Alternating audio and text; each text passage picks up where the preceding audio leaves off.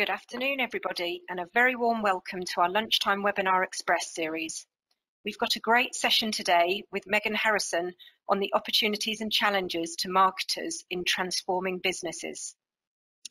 If you would like to share any thoughts about today's webinar on the socials, you can use the hashtag CIMEvents.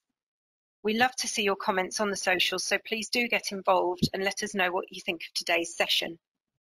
Okay, so without further delay, I'd now like to introduce our guest speaker for today's session, Megan Harrison.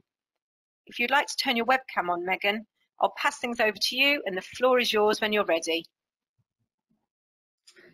Thank you very much, Pippa, and good afternoon, everybody. I'm Megan Harrison, as Pippa just said, and I look forward to being here in the next 35 minutes to share some of my thoughts around business transformation and the implications for marketing and marketeers like us. Before I go on to introduce myself a little bit more, I thought just set us up as a reminder of what we'll be covering today. So a little bit around business transformation and why marketing is often at the forefront of that.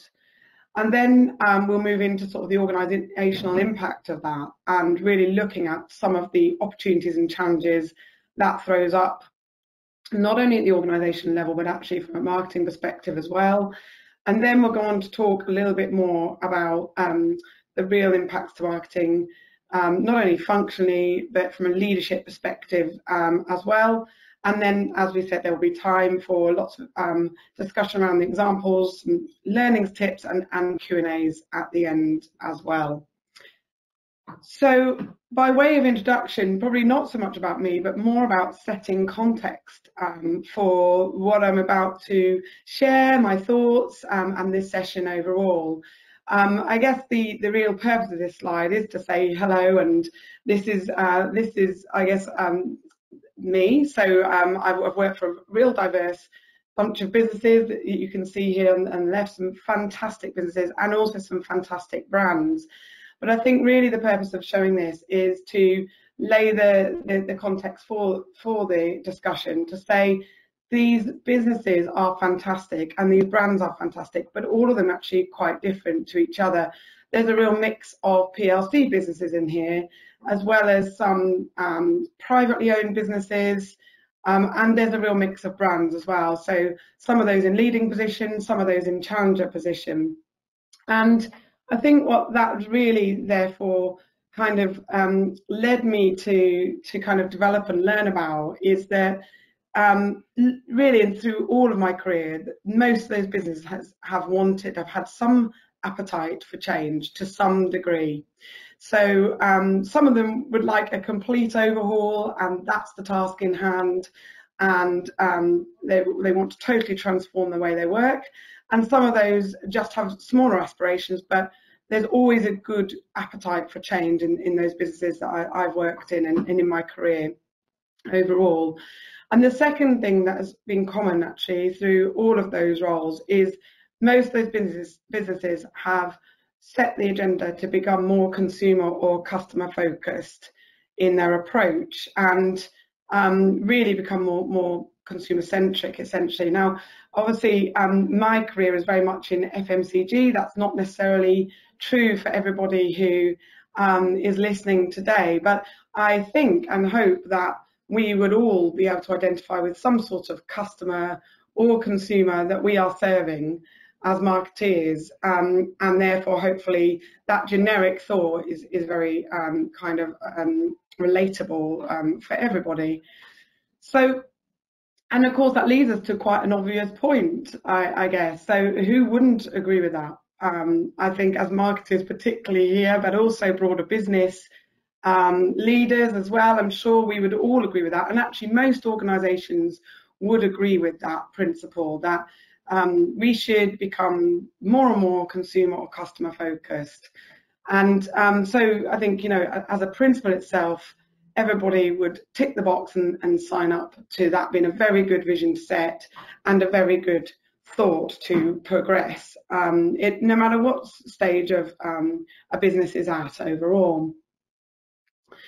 So in business transformation, for that reason then, marketing is often right at the heart of this change, and we find ourselves therefore sort of often either having to lead that transformation, or at the very least having to be a fundamental part of that shift towards a more consumer or customer centric approach. And of course, to do that, then you might need some mad marketeers just like us to take up this opportunity or challenge. And I think it does throw up a lot of opportunity, but it does throw up a lot of challenge. And of course, we're often right in the thick of that as well. So in all of that, of course, that I think is why marketing often find themselves at the centre of business transformation. But of course, the impacts of that are widely felt actually through an organisation. If a vision is set in that way, then of course the realities of that are actually become quite challenging. They throw up many more things than that principle that we all agree to up front and think is a great idea to do.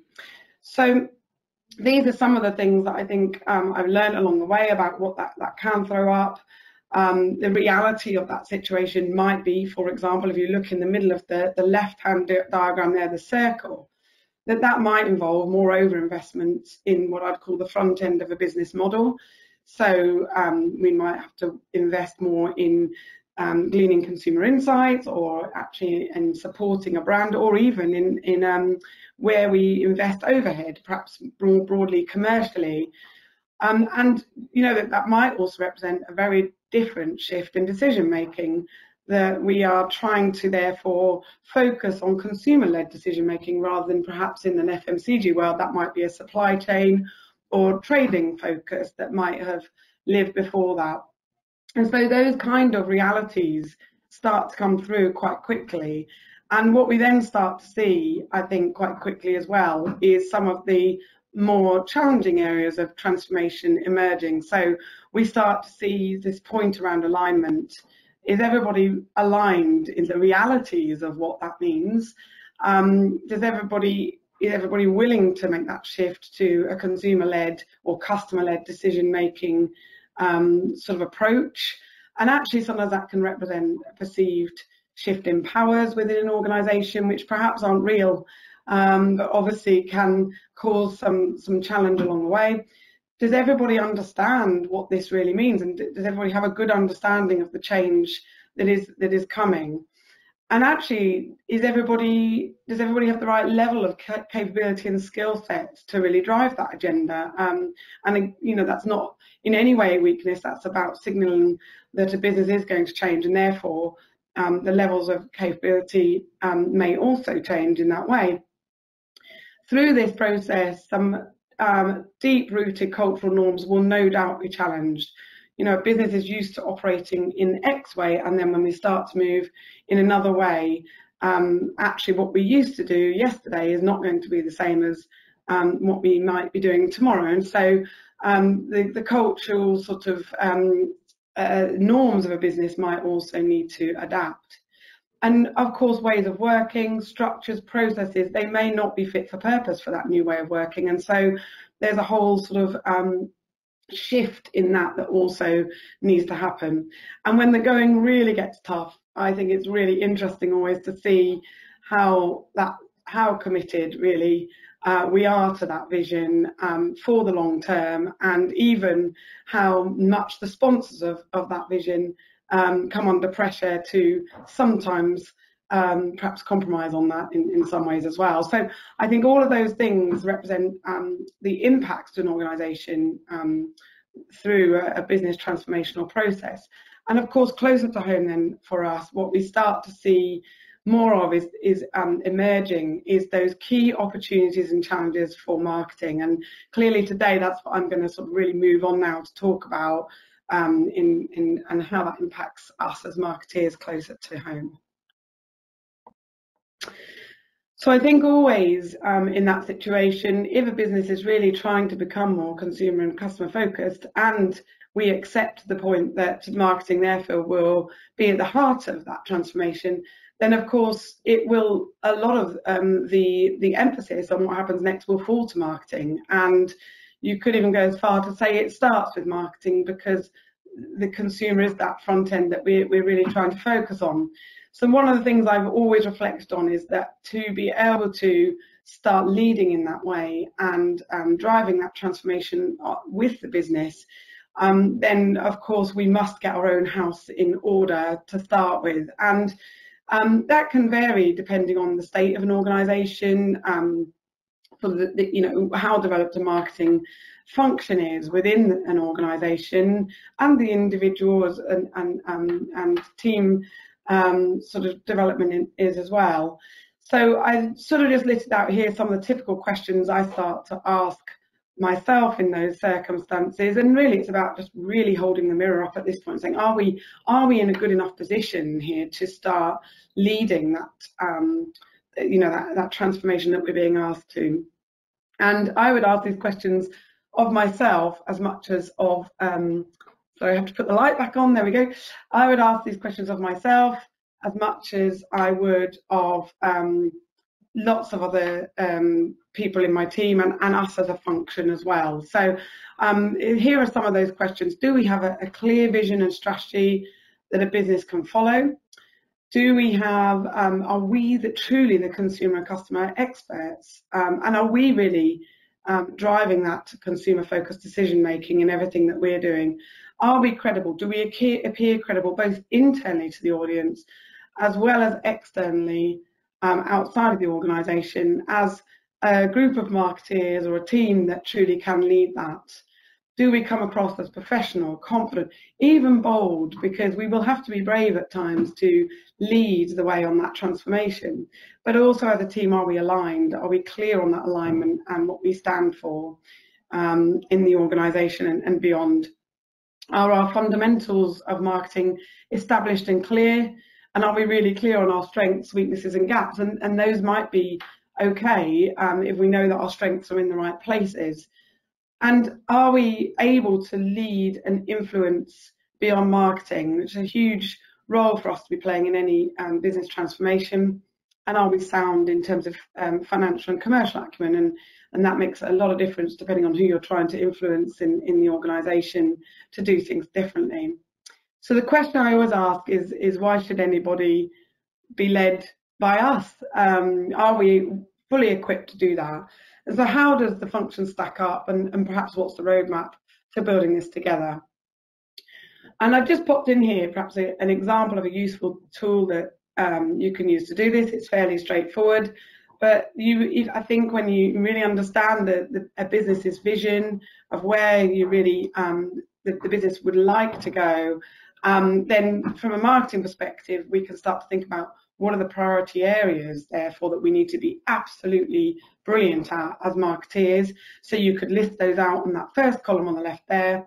And then the second column is very much about a current assessment of our capability as either a group, or we might choose to do that individually. How good are we at those things right now on a score of 1 to 5? It can be that straightforward. But actually, how important is that attribute? If we were achieving excellence in it, would it be to that business transformation? And through doing that, I think you can really start to get very clear on the priorities that you'd really like to focus on to make sure that the function or individually you're up to those opportunities and challenges that we've outlined to take on that transformation overall. And from there you can get into a roadmap. So perhaps starting to get to a plan of how you might start to improve certain areas or develop in other areas and in which time frame, so which I think is a great place to start as a marketing function. But beyond marketing, there are many, many other skills that we need and actually other things that we have to do to try to drive that kind of transformation agenda. So I've got 6 here that I'm now going to chat about a little bit more. And in each of these, I'm going to try and give a bit of an example of perhaps how I've done that in the past, some of the key learnings, and then I'll summarise these at the end before we go to Q&A. So there are 6, as I said. There's 1, all-around engagement, and how we can never underestimate that. There's one around using our core strengths as marketeers of getting creative well beyond marketing and into the organisation more broadly. A third around pragmatism and how important it is to stay pragmatic in these times of change. A fourth around pacing ourselves. A fifth around really engaging others as advocates and influencers to try to, I guess, help you on your way and engage other people to help you do the heavy lifting. And the sixth and final topic is all around the fact that there will always be pirates in this, and those pirates, I use that term loosely, but people who don't want to change or people who are finding that agenda quite hard, and how to really think about those and break down the challenge there in a really proactive way. So the first area I'm going to talk about is engaging, and I think engage. I've called this because I think you can never do too much engagement, and of course our time isn't limitless, but the more you can do that and get people really bought into the vision and perhaps the consumer or the brands themselves, I think the more successful you can be. So by this I would mean not only internal, sort of closer to home, but actually the total business. How do you engage the total business around that vision, beyond not just marketing, but commercial or the other functions that perhaps you work with every day? And of course, there are key sponsors and stakeholders who probably set the vision, but really engaging them around sort of the marketing element of that is really, really key, as well as the external audience. So really building the reputation externally as well, and then also doing this with a real sense of boldness that if we can't engage an organisation around the vision and the marketing agenda, then I think it'd be quite hard to sort of keep going ourselves at it. So I would always encourage, be brave, be bold, and sort of really live the vision that you're setting. So a couple of examples here. When I was at Robert's Bakery, we had to relaunched the brand at that time quite radically, actually. And one of the things that we were very, very cash strapped. We didn't have too much money, but we really believed in trying to do things differently and trying to cut through. And we knew we had to launch this new vision to the business, but without much money, without much space actually to get the whole business sort of in one place at one time. We came up with this idea that we would do this from the side of a lorry, and it was one of those lorries where you can pull the curtain back and you can see that there. And all the money we had, we invested in some amazing kit, huge screen and sound system, and we literally gathered people to the side of that lorry. And I would love to have played the video for you today of that, of how we engaged that total business in doing that. But unfortunately, that doesn't work very well with the webinar, so we've had to not show that, but I'm sure I can share it if anyone else would like to see it at that point. So that was just a way of engaging people in a really different way. The middle section here, you can see this is just, I think, a great way to try to demonstrate how bold we were at that time in engaging the external audience. And this, we went to an awards evening where we were up for a big award, and we just launched a new product, which was the first bread SKU ever to be launched in recyclable paper. And we really wanted to make our point about that. And so we decided it was a black tie event, but every single one of these people agreed to doing this. We made our costumes out of those bread paper bags. And you can see me here wearing a bread paper bag skirt, and lots of these other people with bread paper bag bow ties, waistcoats, handbags, masks, and you can see that when you go and do that, you do make quite a splash. And we ended up right on the front of the homepage here of the BIA at that time, attracting attention for the business and the brand, and really leading as we meant to go on from the front. And the third section here, which we used to do, we had this just idea one day of getting these sort of temporary tattoos, and the idea really being about us wearing the brand. And we used to take these stencils to both internal events and external events, and we used to sort of see this as a way of just really publicising the brand, either internally or externally. So hopefully just a couple of examples of how you can really engage people in really different ways that I think get you noticed in an organisation or outside.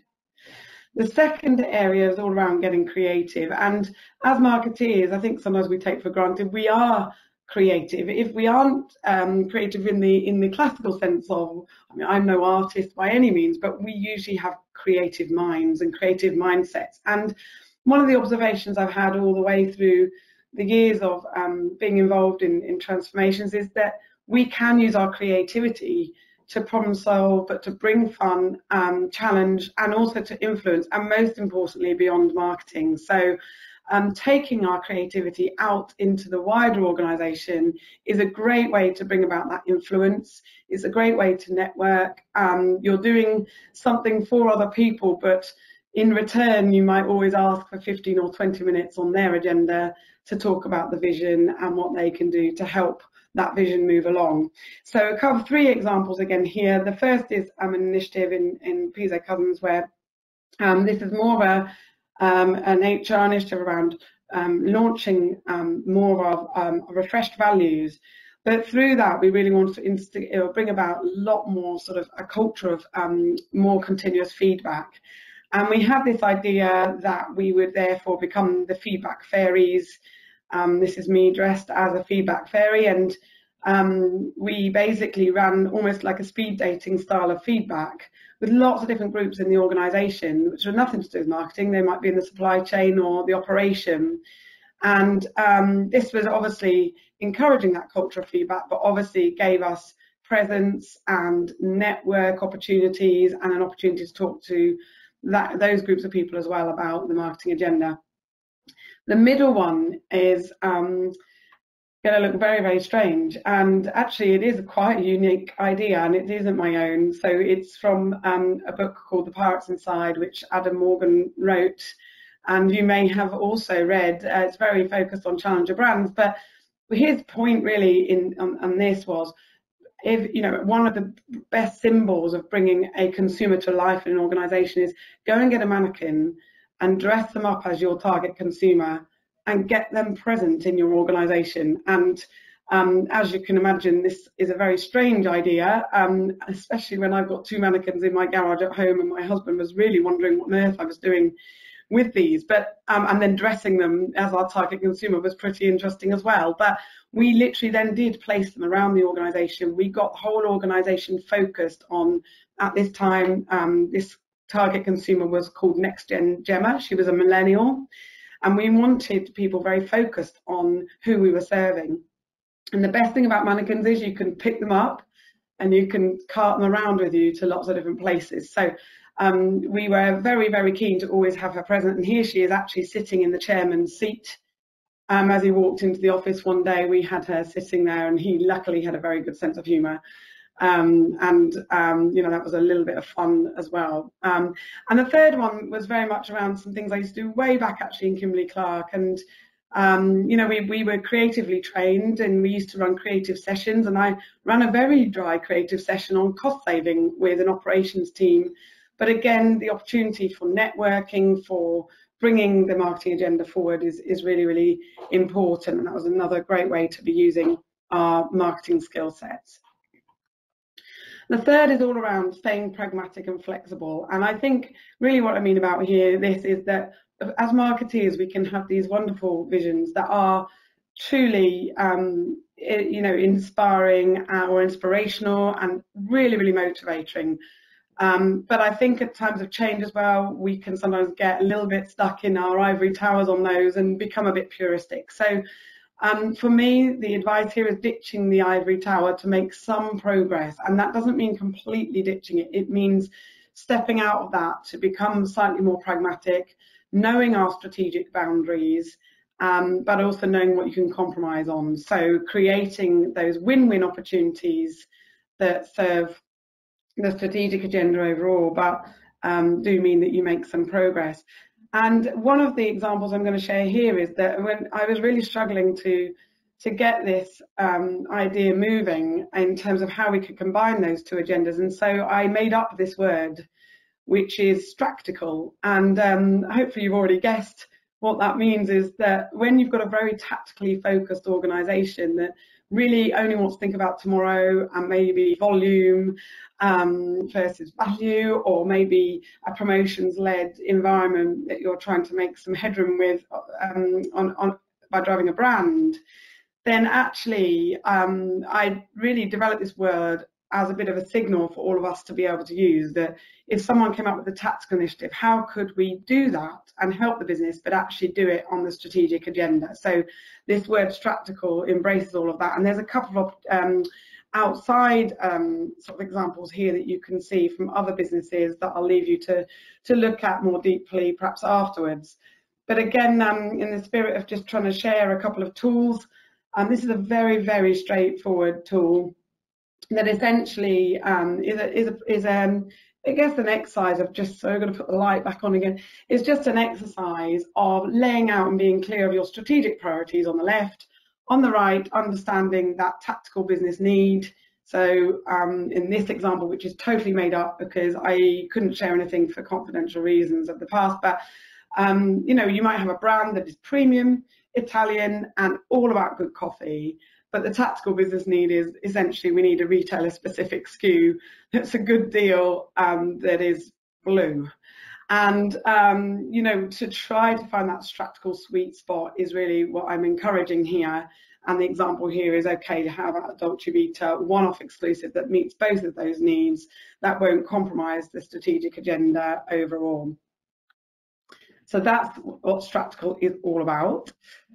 The fourth is all about pacing yourself, and I think you know, there's everybody will understand that saying it's a marathon, not a sprint. But I think in particularly stubborn businesses that really don't want to change or finding change very difficult, you know, it's always trying to remember that this will take some time and being really clear on expectations of timing, that it might take X amount of years, setting some really clear milestones and really celebrating those when you meet them.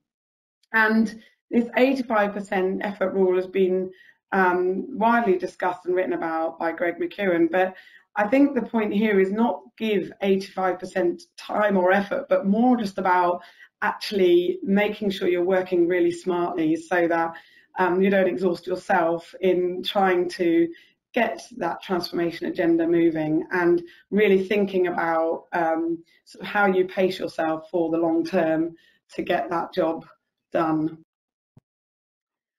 The fifth is really all around finding and identifying these champions, advocates and influencers, and identifying and then working them hard. And I'll say that with a big smile on my face, because I'm very open about that with people I'm asking to also partner with me on those agendas.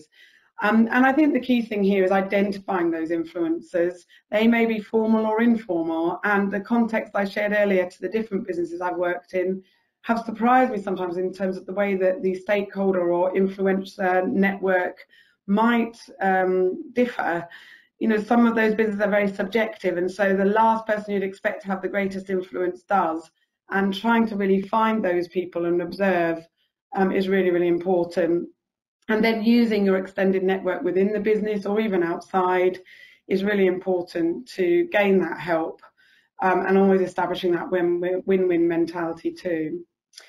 So a great example here is a long time ago now when I was working in the global Durex team, and we were trying to set a new direction for the brand, and we were trying to do exactly this, lead with the consumer and the brand more strongly in a very sales-driven environment. And one of the things I had to do really was, you know, find an influential partner in doing this. And I found this in the French team. And they were exceptionally credible, very well respected actually by the rest of the organisation, the other local markets. But they were very particular as well about what they wanted. And we were bringing forward a different kind of advertising vehicle, and they were very specific about what they wanted on the end frame. And in the end, I felt it was more important to compromise with that. So it's sort of an 15% compromise to really get that French team on board, which they did then get on board. And from there, they then did the heavy lifting of wanting everybody else to use that advertising vehicle. And they helped me no end with convincing other markets to do that. So I think that's a good example, hopefully, of how you can really get those partners working for you if you can identify them. And the last is, this is tongue-in-cheek, but there will always be pirates, so expect them. And when I say pirates, like I say, it is very tongue-in-cheek. I don't think anybody's purposely ever trying to derail an agenda, but lots of people, for lots of different reasons, are in different stages of how willing they are to embrace that transformation agenda. And for lots of reasons, people might not want to, they don't know how to, or it represents some kind of challenge or threat for them. So the key, I think, here is to spot them and really try to understand why they might not be so up for it, and then really take those steps to try to move towards them, try to get some common understanding and understand what's important for them, and again creating those win-win agendas. And I think trying to find points to help them shine as well, help them shine in the agenda that you're trying to drive and create, and also asking for help, either from other people, but perhaps even as openly as with them themselves. So I think there are many specific examples probably that I can't share specifically, but they are my top tips around pirates. And I think the key thing is always expect them and move towards them if you can. So that is me drawing to a close. In summary then, I think in business transformation, marketing is often at the heart of any change, especially if a business is trying to move towards a consumer or customer-centric model. And transformation does bring many opportunities for marketing, but also some challenges. A big point here is about getting your marketing house in order first, I think is really, really key, so that you can then go on and beyond functional marketing and influence further. So I've talked about all of those 6 points around engagement, getting creative and using your creative skills beyond marketing to influence, staying pragmatic, pacing yourself, finding your champions, advocates and influencers and working them really, really hard, and watching out for those pirates and trying to bring them closer rather than push them away from you. And above all, I'd say really do try and enjoy any transformational ride. It is quite hard work and it is challenging, but I do think it's exceptionally fulfilling as well. If you have any further questions beyond the Q&A today, this is where I am. I'm on LinkedIn. That's my public URL, and I'm happy to help. Do reach out if you'd like to, or contact me. And I think then now we are over to Q&A, Pippa. Brilliant. Thank you so much, Megan. That was absolutely fantastic and really, really insightful. We have had some questions, and there are still some kind of coming in at the moment. So just looking at some of the first questions that we had in were more on the practical side of things. So one of the questions was, can you recommend any reading or courses on creativity? Gosh, yes, I can. Now, I mean, I think it's interesting, isn't it? Because creativity, I think, can be taught. I think a lot of people say either you have it or you don't. Well, maybe if you're trying to be a fine art student, you've got to have some. I think you've got to have some sort of tendency towards that. But I think creativity can be taught. When I was taught about creativity, it was with an agency called What If, and I was classically trained in creativity by them. Now, I know they are still around. I don't know if they're still doing those training courses, but certainly they do have some really great books around creativity, written by What If. So it's What If with, I think, a question mark and an exclamation mark. And I would still really advocate them. And actually, I meet many marketers today who were also trained at that time by What If, and I think using their processes are really good. I think it is quite straightforward. So if it can only get hold of the book yourself, then I think you can teach yourself that. There's some great tools and techniques in there and really practical applications of that as well. Fantastic, thank you. And one of the other questions in a similar vein was, what strategic models or tools do you recommend for use throughout business transformation? Yes, I mean, I think, you know, what's really interesting is I tend to have just developed and keep sort of moving on my own, really, because I think, and I nearly did put a tool in here actually, but I think it's almost like a whole other webinar because it's quite complicated or long to discuss. I mean, there obviously, if you wanted to do some formal training, I was lucky enough to go to Ashridge Business School, and they do run some amazing, you know, couple of days there in strategic business tools.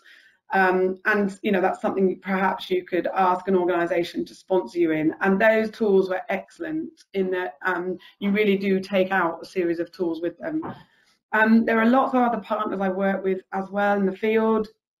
And I can most definitely put people in contact with them if you would like. After this, 2 or 3 very, very good strategic partners that I've worked with who have tools. But the things I would say probably is that most of those are the same tools. And a lot of those tools, the way I like to think about it, is tools around the where to play, and then tools around the how to win. And the where to play is really all about, can you get that vision formed? Can you identify your levers for growth in how you are going to set the vision for growth for it is consumer or customer based into your brand levers? And can you understand what that side of opportunity is? And most of that is the where to play. And then the how to play is really about, against that strategy, how are you going to activate to deliver that? And classically, that might use something as straightforward as a 4P model, which we're all familiar with. Particularly, I'm sorry if that's very FMCG, but that is essentially using lots of the activation tools to deliver that strategy, or the tools of mental availability or physical availability. The other one I really could recommend to everybody for some reading, if you haven't read this before, is a book called How Brands Grow by Byron Sharp. That's been around about 10 years. What I love about that book is it is scientifically proven principles that, you know, it's basically based on statistical modeling. So it's pretty hard to argue, and I think it's a really great sort of book to read to get some guiding strategic principles from, if you're interested. Fantastic, thank you. We've had a few pirate-related questions, so I'm going to try and put them into one question, because there's a few of them, and they were asking what's the best way to deal with those that are perhaps a little bit resistant to change, and on the basis that it's unlikely to get everybody on board, what would be the best way to deal with the percentage of those on board? Would you be looking at a particular percentage of having the workforce behind you, or those that you're trying to convince, and look at perhaps any more than 60-70%? Or is there a case of, where do you stop putting the effort in because you know you're not going to get 100% of pirates perhaps to support you with the change? So they were just asking, what do you do with those that are resistant to change, and at what point do you kind of consider it successful that you've kind of converted the majority who were initially resistant? Yeah, I mean, I think here it is exactly that point. You need the majority, because otherwise you can't move the agenda forward. So you do need the majority. I mean, I've never really put a percentage on that. I think you get a sense, don't you, of whether you are feeling as though you have enough people on board, or whether you've got to work harder at that. I would definitely say you will never get 100%. And so I would almost go as far as saying, almost like that 85% rule again, perhaps don't try to get them all, except there will be some pirates. Always try and work hard on them. but sometimes you won't get everybody. I think the key is you must get the majority. So I guess a 70-30 perhaps would be the right place to go. Those who are particularly stubborn, I think there's some that you don't really mind. You can have a healthy debate with. They're never going to be convinced, but they're actually not going to do too much damage. I think what you've really got to focus on are the people who either have a very influential voice, who are very who really are not for the converting, or people who are very influential with sponsors that you need to continue to support you on the journey that you're going on. So, and then I think you've got to really start to break those people down. Perhaps there's 5 of them, and really start to try very different ways in and tactics. But actually, you might need to enlist some help as well, not only from those key influencers that you heard about me talking about with the French Durex example, but actually maybe some really senior people in the organisation as well. So I've got to do the light again. Some really senior people in the organisation as well who are sponsors of this programme. And obviously that needs to be done with exceptional care, because what you don't want to do is to start any kind of sense of a telltale sort of mentality or culture. But I think asking for support is always a good thing to do, and asking for support of other people who can perhaps influence on your behalf, because sometimes the message not coming from marketing is also very, very powerful. So hence, if you build that network out and you start to build some great relationships with other people who can then do that job on your behalf to some degree, that can really save you a lot of pain and move you to a greater majority, hopefully. Amazing, thank you. And I think we may be able to fit one more quick question in, and this one is from somebody who has got a big project at work, and they've had some delays with it, and they're trying to rebuild the momentum and excitement, and have asked, are there any tips for when the trust or confidence is lost, trying to rebuild that trust and confidence? Yeah, well, probably I would really think about, do you punctuate that a bit more formally and say, okay, that's been quite challenging, we've got to this point, we still believe in the long term, so let's have a kind of a quick time out, and let's hear all the opinion around the room about what's feeling quite hard actually, and that gives you some amazing feedback then to go and build again.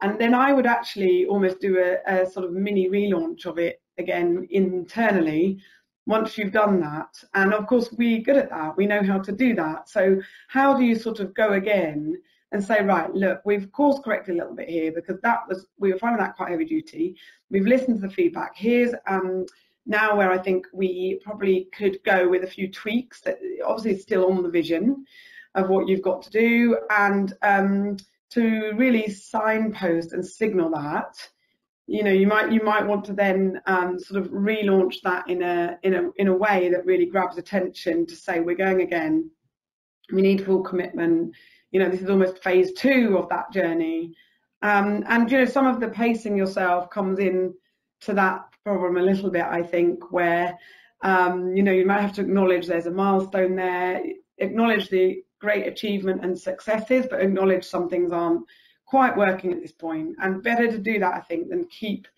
continuing on a journey that perhaps is feeling hard work for everybody. Great, thank you, Megan. Really appreciate you taking the time to answer those questions, as well as lots of great questions coming in. We've also had some really, really lovely feedback as well, saying that the presentation was amazing and thanking you.